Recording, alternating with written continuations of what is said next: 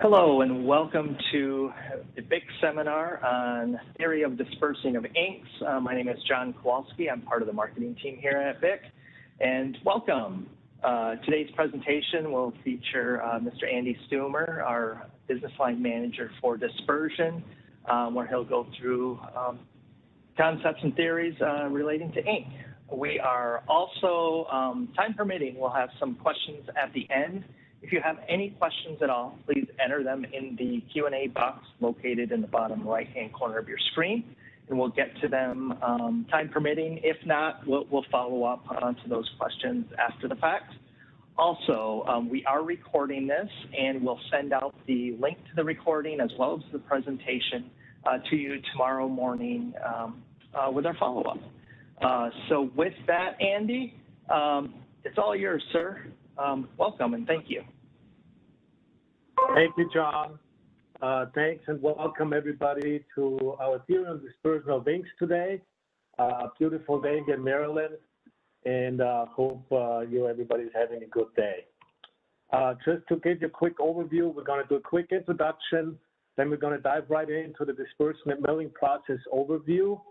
We're going to discuss various lab equipment and production equipment capabilities here with the VMA Getzmann line, some QC slides, and then at the end we're going to finish it off with discussion on our lab capabilities in Wallingford and in Germany. So the company is a German company, VMA, founded in 1972, almost 50 years ago, by this beautiful couple on the top right there, Mr. and Hermann and Elke Getzmann. They're both still around. Hermann is still in the business. He visits the company a few times a week and ensures that they still follow his design concept of modularity. He's a really great guy. BIC has had a really strong relationship with VMA for almost 40 years now, and all of our facilities throughout the world use VMA products exclusively. In the U.S., we have had the strategic relationship since 1988. So we're the exclusive distributor of the product line, and also services done through the U.S. And we have a brand new lab that we opened up 2 years ago with the latest capabilities there as well to do trials and so on. The company is still in family hands. It's run by the two sons, Christian and Martin, and over 100 employees all over the world, anywhere from Australia, US, Latin America, Europe, and they are known for making high-end dissolvers, bead mills, as well as basket mills for lab, pilot, and production. The first Dispermat, as you can see right there, was introduced in 1973. There are still a few customers, even in the U.S., that imported them back in the 70s. They're still running on the original motor. I've seen it with my own eyes. It's pretty unbelievable. Here is the company. The building right there is the new facility that was built 2 years ago. New production capability. The company is known to be very flexible to various customers' requirements. So probably 40% of everything that VMA Getzmann builds is custom. They have this complete solution for small lab scale dispersers, milling equipment, all the way up to manufacturing equipment. We have that state-of-the-art dispersion lab in the U.S. since 2 years, and in Germany we have one as well where we can do trials. So obviously inks is an important market of ours, and the dispersers and milling equipment are used for various ink products throughout the country. So we differentiate between different pigment classes. So we obviously have the organic pigments, we have inorganic pigments, we have some functional pigments, and then the difficult to disperse special effect pigments. The idea is to really improve the gloss, transparency, tinctorial strength, or color strength, as well as cleanliness of shade, among the most important attributes that we want to really change when we go in and do a proper dispersion of our formulations. So the dispersion process is really a breakup of our agglomerates.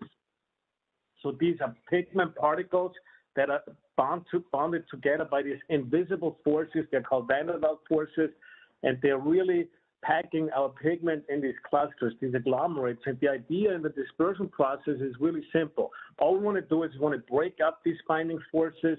We don't want to destroy our pigments.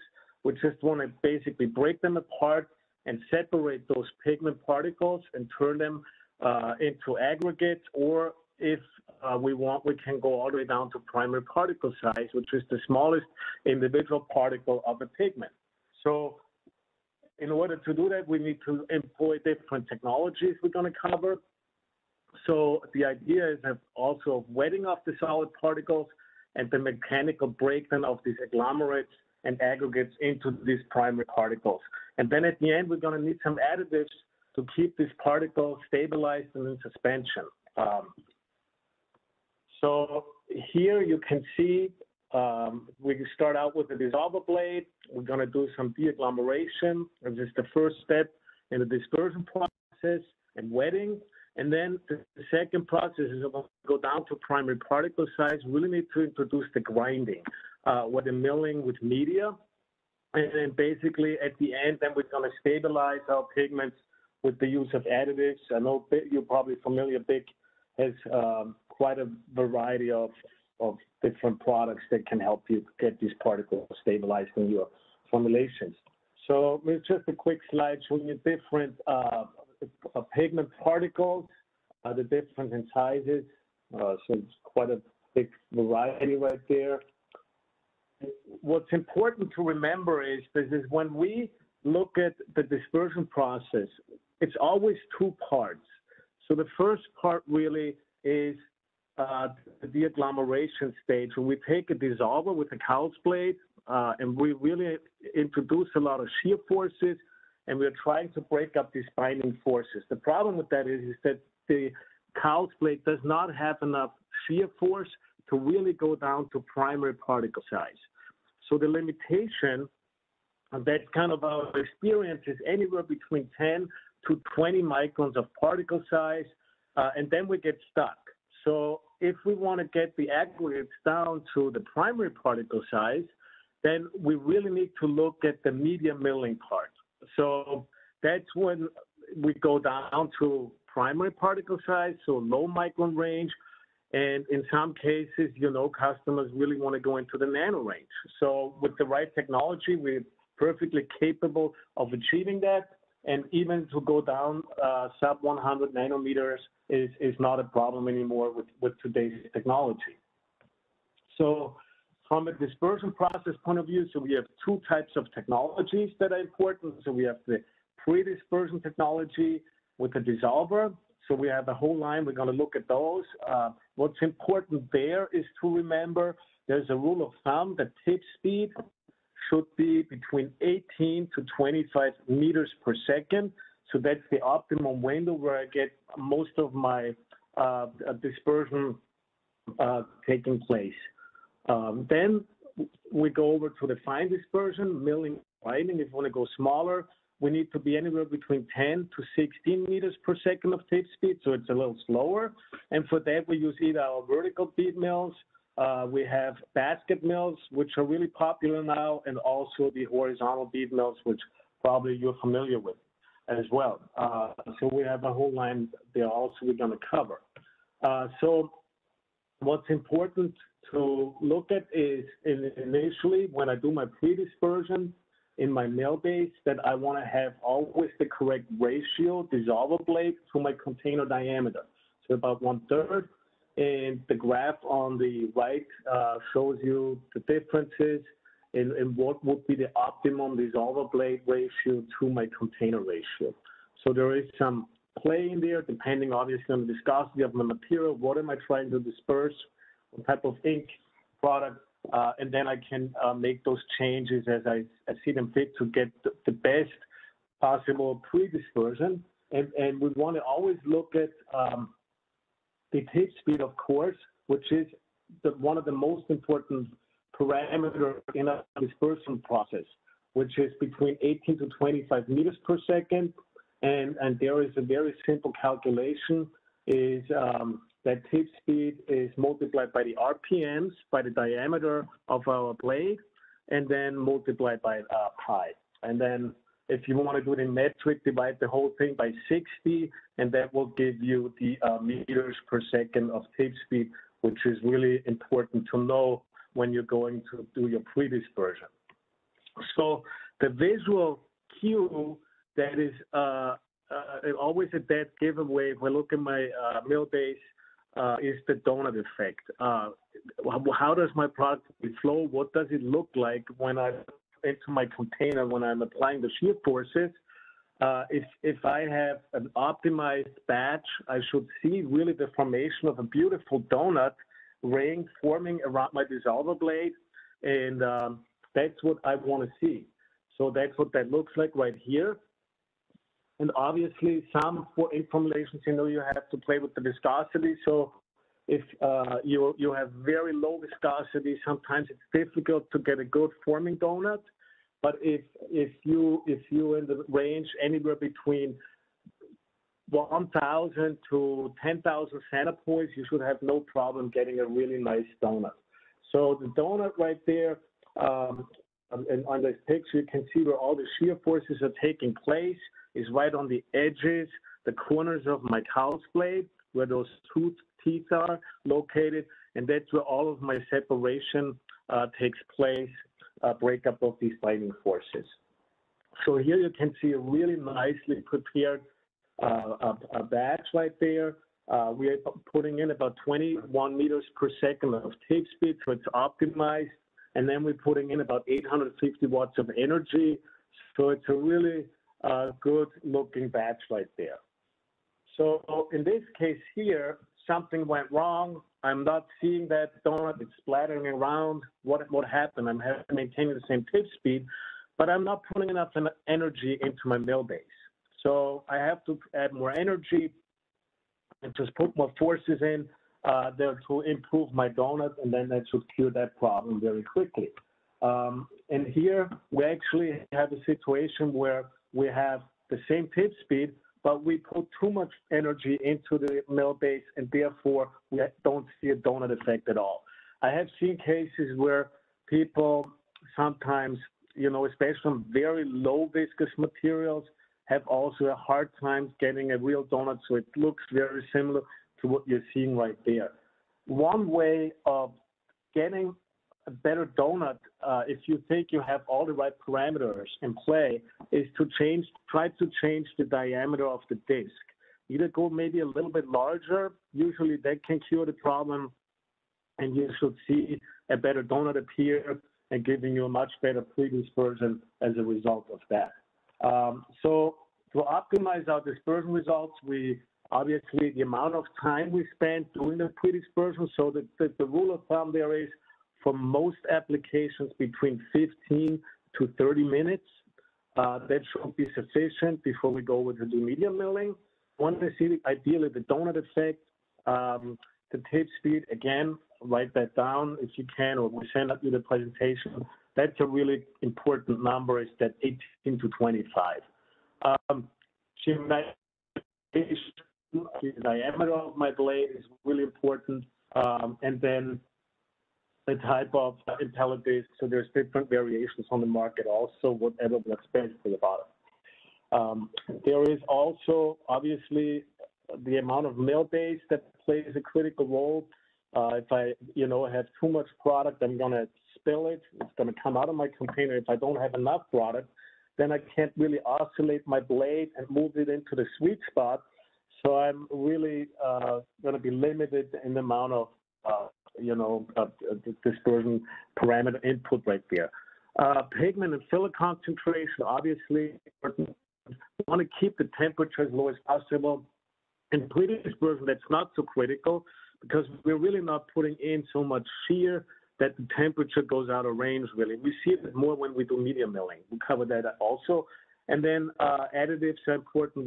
We all know that that plays a huge part in the quality of our dispersion so that we don't have flocculation at the end. There's defoamers and so on that help us get a better product. and also transfer the product easier if we use the right additives. And then we want to move over to a bead mill, which then allows us to add more energy. So the dissolver, is limited in terms of shear force. We only deagglomerate, really. We do not go down to the primary particle size. It's important that we do the deagglomeration first with the dissolver. We cannot just go into a medium mill. The problem is that usually you would be clogging up a screen or a dynamic gap distance, would eventually just your larger particles just cover that, and then you wouldn't have any movement of your product through the milling chamber or the basket mill for that matter. And then color strength is limited. If I'm only using a dissolver, my gloss won't be as nice, tint strength and those parameters will suffer if I stop after just using a dissolver. Then with the bead mill, I'm going down to my primary particle size. I do the further deagglomeration of my pigments down to nanometers, and then I'm improving all my product characteristics a lot in terms of particle size, my color strength, transparency, particle distribution, you name it. All these will be dramatically improved by going with the medium mill. So in a medium mill, it's important to understand what is actually happening right there. So it's not that I'm crushing and destroying my pigment as these beads collide. These beads do collide, but because of the fluid dynamic that's going on inside of my container, these beads drift towards each other at very high shear forces, and basically some of them hit, but the pigment particles themselves, it's very low probability for them actually getting crushed in between two beads to get pushed out of the way. And that whole motion that's happening at these high speeds, these beads flying around the pigments, that's what's really causing that shear stress that breaks up these binding forces and further reduces our particles down to the nano range, of primary particle range. And then also this also does the wetting and stabilizing of my product. And then it's the true breakdown to the primary particle size, not the first step with the dissolver. So you really need to do that as well. So it's important there to look at the type of beads that you're using. I see customers sometimes that use really inexpensive glass beads. I've seen sort of people using steel beads. I wouldn't recommend any of those. I would use high quality zirconia beads, either zirconium stabilized or yttrium treated, depending on what type of product you're trying to disperse. And that they will last a lot longer. They will wear much more evenly, and you won't have any shards or fall off in your mill base, which is problematic, especially when you're using glass and you're not really getting a really good quality dispersion as you would if you would use higher quality beads. So I highly recommend spend a little bit more money and also look at the kinetic energy. The weight is really important of the beads. So the zirconia beads are much heavier serum stabilized or yttrium than a glass bead, for example. So you have a lot more force hitting your pigment particles than you would get with glass. Imagine you try to crack a walnut and you have a very small hammer, that you use it to fix a watch. You would maybe need, a whole day just to crack the walnut, or you may never be able to because you just don't have the force, the kinetic force to break it up with a small hammer. So with a sledgehammer, all it would take me one blow and I break it up. The same idea applies to milling. So specific weight is really critical in my process. So always look at that and make sure that you have higher standard beads when you make your ink dispersions, okay? So here you can see in the slide where the actual shear forces and separation is taking place. So that's actually right here in these corners right there. As these beads collide in the corner right between the two beads, that's actually where my shear stress is the highest, and that's where the separation occurs of my binding forces, okay? So these are some of the critical parameters that influence the dissolving process. So obviously particle size after the pre-dispersion, we don't want to be higher than 20 to 30 microns. The smaller, the better. My bead size, the kinetic energy, what we talked about, so the specific weights of the beads are very important. The volume of the beads should always be high enough that I can do my proper dispersion. So on a pulp mill, I need higher bead loading than the basket mill. So depending on the type of mill that I'm using, there's always a good ratio that you should use in terms of bead loading. The speed of the milling tool, very critical, 10 to 16 meters per second. Temperature here is very important that you control that, because in milling, this is where most of the energy is being created, and if you don't have a double-walled vessel or a milling chamber that allows you to cool, your temperature will go up very rapidly, and it will affect the quality of your product, even ruin the product if you don't cool properly. The number of passes, obviously, how often does it cycle through my milling chamber or basket mill, plays a critical role there. The milling time, resident time inside of my milling chamber, obviously very important. And then the viscosity of my mill base. If it's very thin, most ink products, we don't have a problem with viscosity, really milling it, but we sometimes run into situations where it's very, very thin. So then it's not stable enough to really run through a horizontal mill. So maybe a basket mill would be the better option there. Or if the viscosity is too high, we're not able to really use a basket mill or an immersion mill because it just doesn't circulate through the milling chamber or the basket mill properly. It gets stuck in there. Also with thixotropic products, sometimes we have seen it's an issue with the basket mill. So certain additives can address it, but that's something that's important to look at.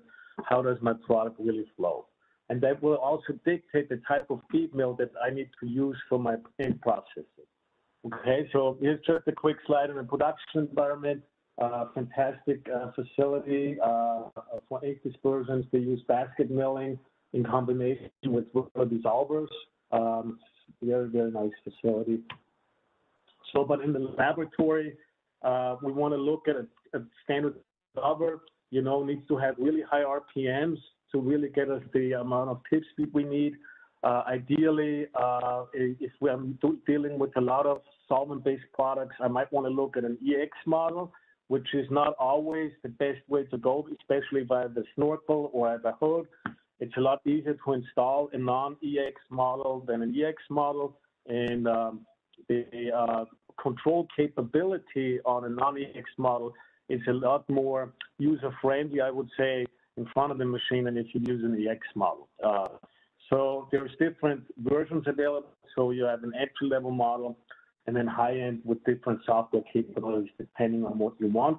But the most important part is really that this is an ideal solution because it offers also the milling part, not only the dissolver. So you can swap out this dissolver blade and turn this into either a bead mill or a basket mill or a rotor stator very quickly.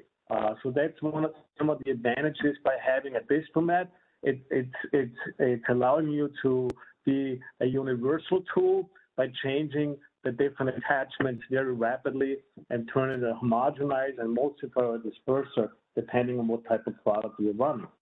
So that's what it would look like. So the different attachments on one machine is very unique to the VMA design philosophy, making it a very special product for all your laboratory ink dispersion needs. So the smallest member of our family, we call it the LC line. So it's very simple. It's got a speed dial and it's got a timer function. But if you want to do temperature readout, look at your torque, those kind of things, it's not really designed for that. So it's a very simple standalone dissolver for the lab. Doesn't cost a lot of money. It's very quiet. We use step motors. You can hardly hear them when they run, even at high speed. So that's a very nice machine for small lab applications. Somebody who says, I want a little bit more features. I like to add temperature measurement. I want to see torque because that tells me something about my viscosity changes as I'm doing my dispersing. I can look at a CD line, and there also have the ability to attach a basket mill on there or a bead mill. So this is a fully functioning dissolver / milling system for the lab, and also very quiet as well. And then you have a temperature capability hookup with a PT100 Pro. Benchtop model, very nice with the full safety features. So the clamping system. We also have what we call the working area safety system. So you're actually setting the threshold of the impeller blade inside of your container at a certain height. What that means is if somebody were to inadvertently lift up the dissolver blade or shaft while the machine is running, it would automatically power down once it crosses that point. So that way nobody gets hurt by a 20,000 RPM spinning cow's blade. It gets cut into pieces, or you don't have product flying through your lab. So that's some of the important safety features with the Dispersion line. So then a very popular model, especially for the ink customers also, is the CN line. It's a little bigger. We go all the way up to 100 liters of product with this machine. So it works well as a pilot scale unit as well. So there's different motor sizes and stand sizes.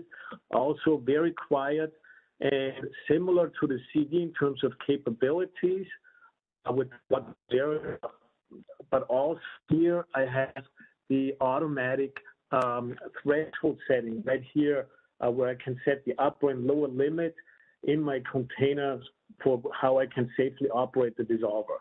So if somebody were to lift it up, it would then automatically power down just like on the CD line. And again, fully modular, expandable to any of these attachments that we just discussed. And then here is a larger CN, same capability, just larger, more for pilot scale. And then we have our premium line, which is the AE line, which is really nice because it gives you full-blown control capability for being very reproducible between batches. It allows you to not only store the batches by name or product number, but you can also send all the data over to a computer and watch the dispersion process in real time on a graphical interface. And you can program cutout values. Let's say you make a certain ink dispersion or product that it's very temperature sensitive, so you could program it so that it would maintain a certain temperature, or if it goes above a certain temperature point, it would automatically reduce the RPMs or reduce the amount of energy you're putting in. That's the other thing with the AE line. Instead of just running at a certain amount of speed, I can run this with what's called constant power. So I can set it up to, say, 500 watts of energy for 30 minutes for my milling process, and then the machine will automatically adjust the speed depending on how much energy I'm trying to put into my formulation. So it would either increase the speed or decrease the speed depending on the viscosity changes of my material, because I'm always maintaining a certain amount of energy that I'm putting into my mill base. That now allows me to really precisely calculate my upscale cost and my manufacturing cost, because I would know exactly how much money does it cost me to produce a batch of product for a certain amount of time with that amount of energy. So it's a beautiful system, perfect for the lab, and up for where somebody says, I really need something to give me the best possible upscale capability on the market. Then the AE line is the best that you'll be able to find. Again, fully modular, and also explosion-proof models are available in that design as well. Okay, so larger AE model here for upscale, up to about 31 gallons of mill base, maximum 100 liters on the largest pilot scale. We also I'll show you some production scale dispersion units as well that we have for the inkjet market. So here is our horizontal design. So we have a brand new that came out this year of our new SL line. The SL on the left is the lab scale, beautiful machine, also full seat technology, allows you to store everything in terms of a batch number or name. It has a nano kit available. So if somebody says, you know what, I want a machine that I can do my milling, but on some products, you know, my carbon blacks, I really want to go down, make dispersions, I want to go down to sub 100 nanometers. Then the SL is a great tool because I have to just add on the nano kit, and now I'm milling in the nano range. And the same thing for the RS, which is the production scale. So I grant you also this year in various sizes that we offer, either in ceramic or non-ceramic or silicon carbide, depending on what you're trying to process. There's a lot of different configurations that we offer, not only on the larger one, but also the smaller one as well. Especially if somebody wants to do a lot of white products, CO2 milling. So therefore, we need to have a milling chamber ceramic rotor, ideally to avoid any type of discoloration of main products. That's what that's for. Then we have the large scale dissolvers, so we can go up to 2,000 liters of product volume, beautiful machines. These machines are also fully modular. So what that means is I'm not only putting a dissolver in my plant, I'm also using the same machine to do my milling. So now I can save a lot of space because I don't need to clean two machines. I clean one machine, I'm dispersing on one machine, and I'm milling on one machine. I don't have to move the containers around. So that's a huge advantage the industry that VMA here brings to the table. So this is what that looks like.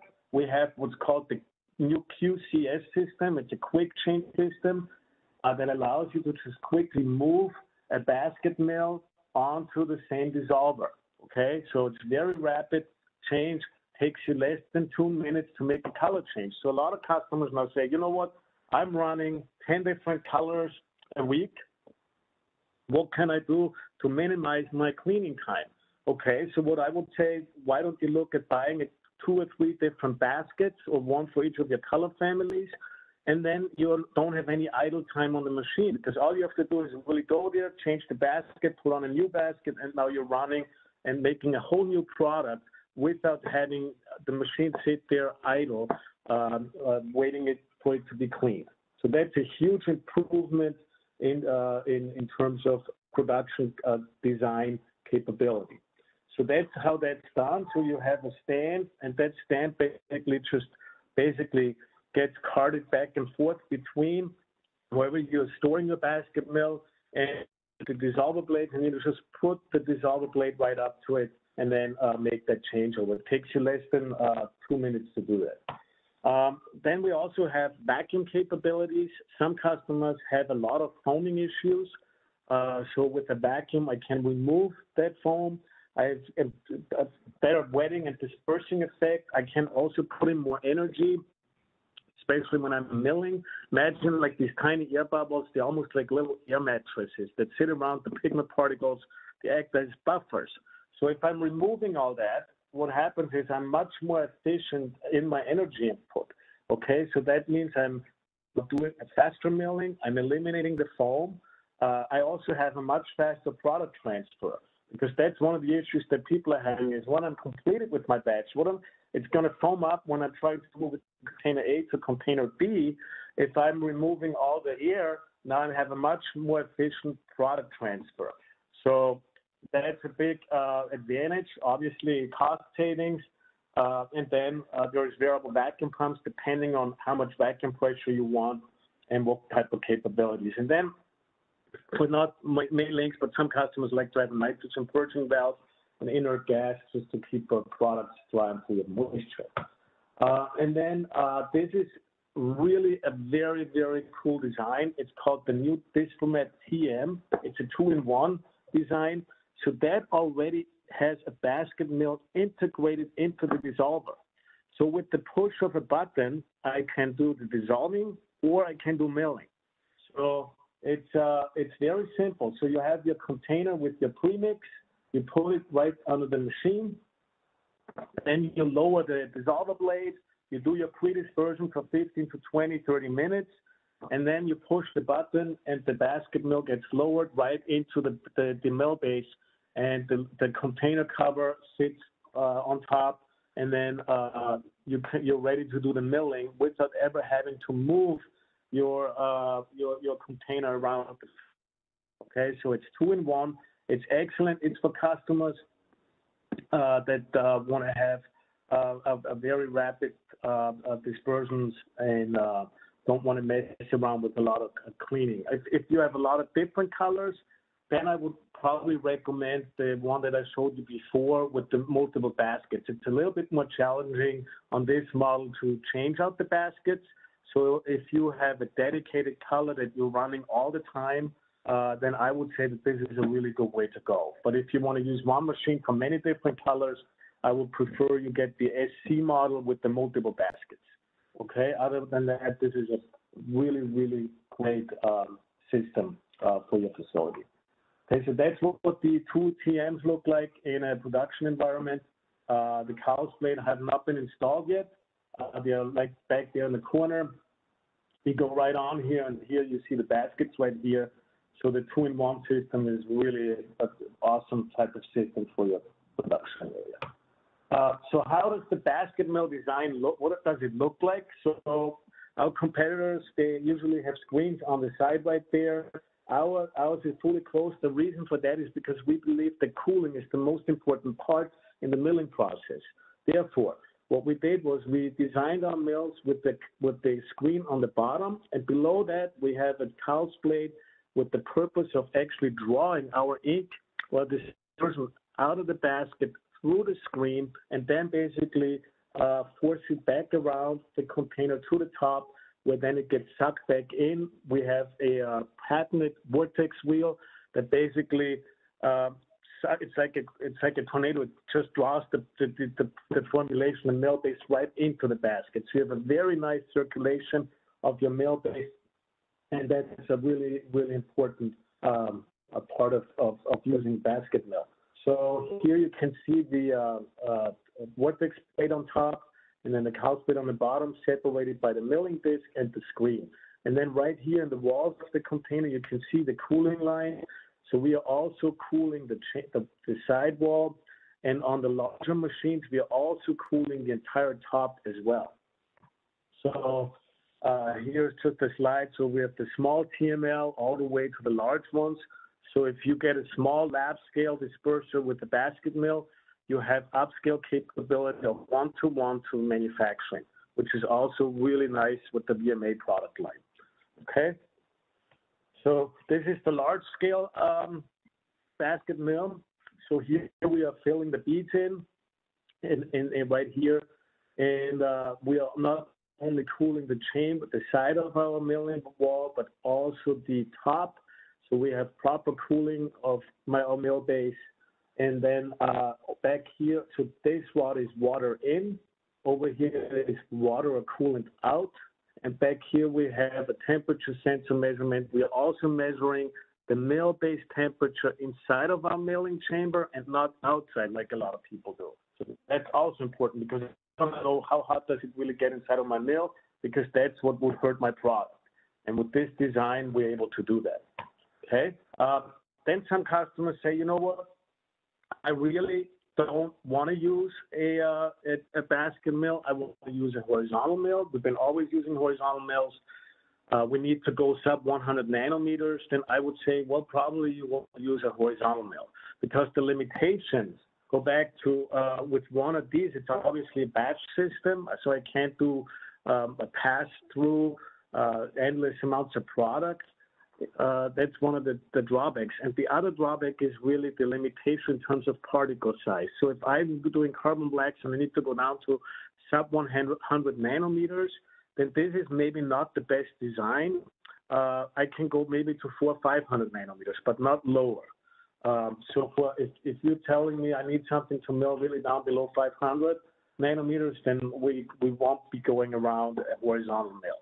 But if you can use horizontal, vertical, like a basket mill, what I showed you, it's much easier to clean. Okay, so there is no rubber seals, O-rings, and that kind of things. These wear items are not there, so it's a much better product just to keep clean and easier to do color change than with one of these. So a lot of people actually moving away from the traditional horizontal mills if the particle size distribution and the particle size allows them to do it, and go with the basket mill design that I showed you before, just because of the way ease of use and the efficiency. Okay. Then we have what's called an APS system. Really well liked with a lot of smaller in ink labs. They like this because it's like a pot mill. It fits also to our small laboratory scale dissolvers. And basically, I have two containers with that system. I have my top container where I do my pre-dispersing and my milling. And then I have a drain plug right here that I open up when I'm done with my milling. And I hook up an air line to my lid. So this is a fully enclosed system. And then I basically purge out my mill base, my ink through the screen right here into my container below. And that way I'm done processing, milling, and dispersing all in one machine very quickly, but also very easy to clean up. The problem with this system is that it's not really designed for large manufacturing scale application. It's really more only for lab. We have one customer who does, on a custom design like this, it goes up to about 20 gallons of material. But that's about the most in terms of volume that you can do with this type of system.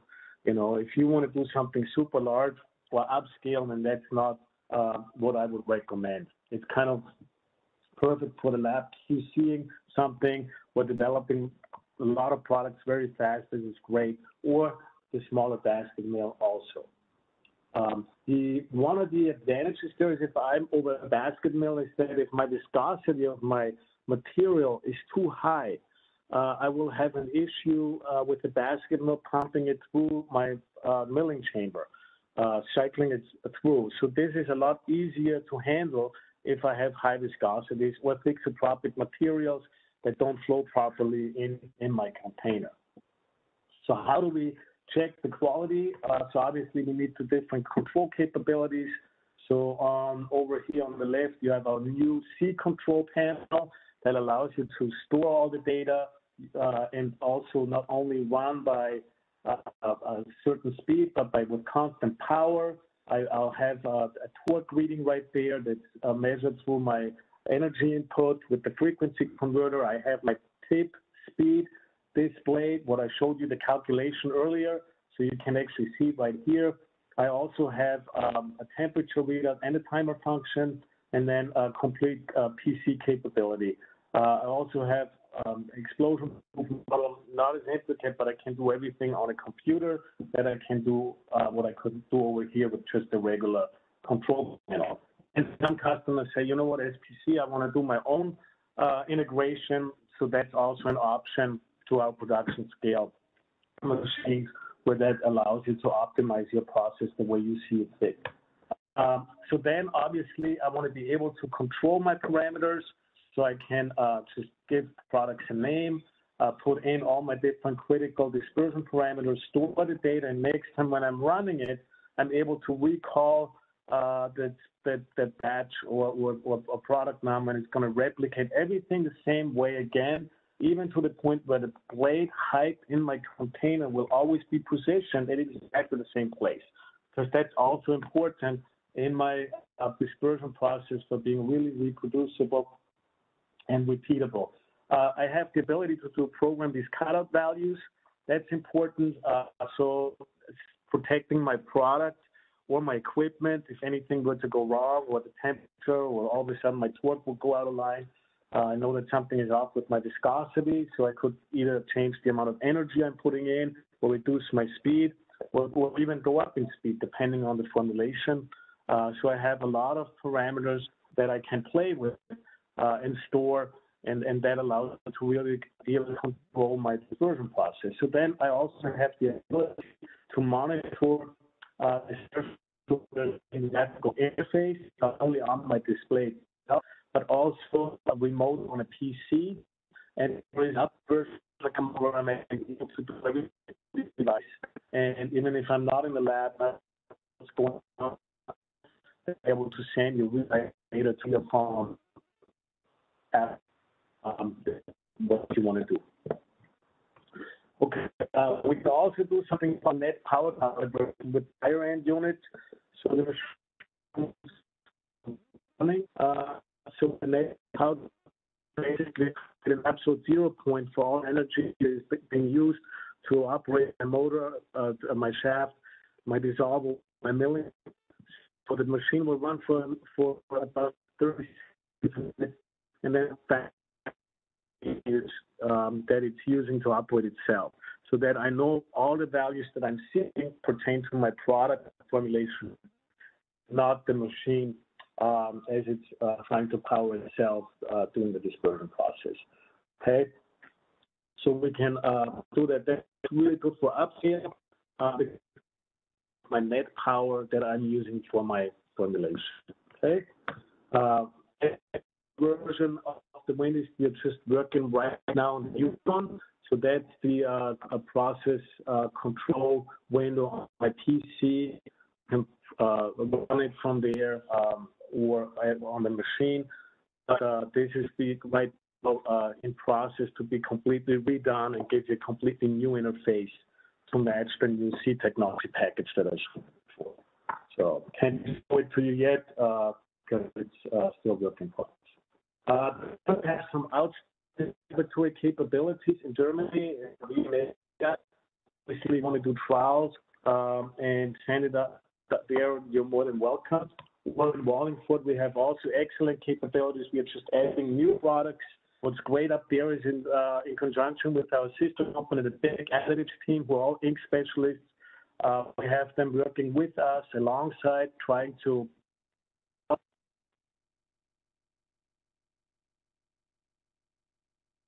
on another option on how to modify a formulation or optimize the process. So we have a lot of that capability. So don't look at BIC or VMA, the Dispersion brand is just somebody that wants to sell it. No, we go far beyond that. We are solution providers, not only from a technical point of view on the equipment, but also how can we help you make a better product.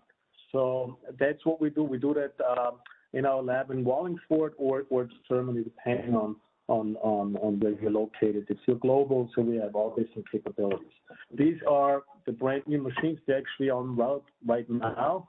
They should arrive there within the next week or two, and they all have the new C technology already integrated with all the different milling tools, attachments that we previously discussed, all the capabilities there. So if you have anything you want to run or interested in upgrading or upscale discussion, give me a call, talk to our team, and we'll be able to schedule something with or without you, depending on what the COVID restrictions allow. At the moment, nobody is allowed in the lab except us, obviously, and you can send material in, and we can video conference in. That works really well. We have that capability. Okay, so just a first-class lab facility up there. We have all the different milling techniques and dispersing capabilities. Very good for upscale. And then, again, with our editors team, we can really help customers with their formulation questions. And if you ever want to do a seminar or you have clients you want to come up there with a great facility, we can set that up for you as well. Okay, thank you very much. I hope you enjoyed the presentation. Opening up to questions. Thank you, Andy. Good stuff, a lot of stuff. Thanks, everyone, for hanging in there.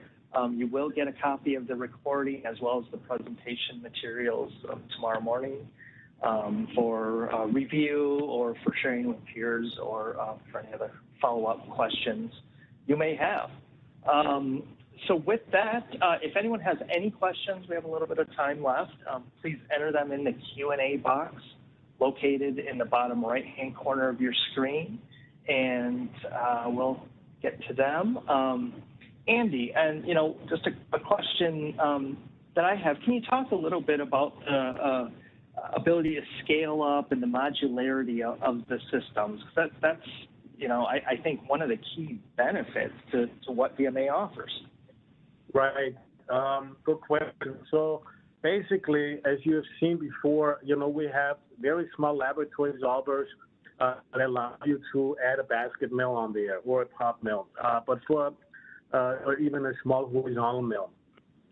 So by going with our design concept to offering same styling of basket mill for our manufacturing grade machines, and with our C technology, we were really able to do a 1 to one-to-one upscale from lab to pilot to manufacturing. We have done that many times in the lab and shown our customers. It's really amazing how that works. You know, there are some key parameters that we obviously have to keep in mind. Obviously, the amount of energy we are putting in, that the ratio, the blade diameter to my container vessel, the temperature, the mill base. So these are some of the important factors, but that have in place, I should be able to get really good upscaling data with our equipment and upscaling confidence. That's the most important thing. Excellent, excellent. We have a question in here from Danielle. She says, you showed examples of the correct tip speed with too much or too little energy input. How would you change the energy without changing the tip speed / RPMs? So it's basically the amount of force, it's the motor power that you're putting in. You know, I can spin something with 2 RPMs very lightly, or I can use a lot of force to spin something at 2 RPMs. It's how much energy I'm using to move an object. So basically, that's the amount of energy that you're using to operate something. So it's all about torque and power. Great. Danielle, I'm going to unmute you. Did that answer your question? Are you there? Yes, that did. Thank you. Yes. Okay, you're welcome. You're welcome. Thank you, Danielle. Good question. Yes, definitely. Let's see. Some other questions are coming in here, but before they get in all the way here, can you talk a bit about the innovation, things that are on the horizon or coming in the near future? Well, we actually I would say the last 2 years were really pivotal for VMA in terms of new product introduction. The TM, what we came out with, the 2-in-1 system for manufacturing, is a real game changer in the industry. And we have seen it with customers using them. They are like, this is just a totally different level of manufacturing, of production scale, dispersing and milling. Having a system where I'm able to do dispersing and milling on the same unit, it's just a huge cost benefit to the customer, in terms of time savings, cleanup time, as well as maintenance, And then obviously you look at the space savings. I have one machine that can do everything instead of having multiple machines throughout my facility. Okay, so when I go into some of these older manufacturing facilities, I see they have a room filled with dispersers, and then they move over to a room with milling equipment. Okay, now I can slash that in half because they can do everything in one area on one machine with just using multiple baskets. So if in the TMM for dedicated products, I just run that with one basket. So everybody, should have the vision what that would look like in your own facility and how much you can save in terms of operating costs. Mm-hmm. Mm-hmm. Another question about the C technology package, and that's a control interface, correct, in the software? Yes. So the C technology is basically, so the C technology is basically the package that allows you to really put in all and monitor all the critical dispersion and milling processing parameters on the screen. So there is a very inexpensive way of doing it. All I need, like in the old days, all I needed was a speed and a timer, or maybe didn't even need a timer function because I was able to time it myself. Well, we're 2021. A lot of people want to have more capability. So with the C technology, I can see my tape speed on screen. I can see exactly how much energy I'm putting in. I can monitor my viscosity change from the torque reading. I have a timer function. I can program cutoff values. I can store products by individual names. I can set a certain impeller height for one particular product with a certain volume of product, and next time I'm running it, I'm able to mimic and reproduce exactly the same product every single time. So it takes out, the C technology really helps me make a more consistent and stable product over and over again. And it doesn't leave anything to change. So process variability is cut down to a bare minimum. Nice. Excellent. Excellent. Are there, we don't have any other questions in here right now. So if someone out there has some questions, please log them in the Q&A box or in the chat box, and we'll get them answered. We got just 5 minutes left. Andy, are there specific questions or frequently asked questions that you get when someone's evaluating, Sure. putting in a pilot line? Yeah, not on pilot. I'm getting a lot of lately, since we really started offering this production capability the last 3 years in the U.S. It's been around in Europe for much longer. Some of the question is maintenance and service. So all that is done through the U.S. So BIC and Altana 100% behind it. We have an excellent service here, and it's out of our headquarters here in Columbia, Maryland, and when we cover all of the U.S. and Canada. So no problem from that point of view. So that's really a very common question or concern that customers have. Okay. Great. That may be it in terms of questions. One more thing, it's also, John, sure. About costing. People see this and they go back and say, well, I'm afraid to ask how much would that cost me to buy such a system. And the truth of it is, it's not more at all than our competitors. So if you look at a mixer, right, we don't make mixers. So some people just buy mixing equipment and say, oh, I bought a large-scale mixer, and I bought this for, $40,000. It's halfway decent quality. That's not a disperser. Be clear on that. So if you want to go and buy an explosion-proof dissolver for your facility in large scale, you're looking probably around $100,000 to $150,000. So that's the same range that we're in.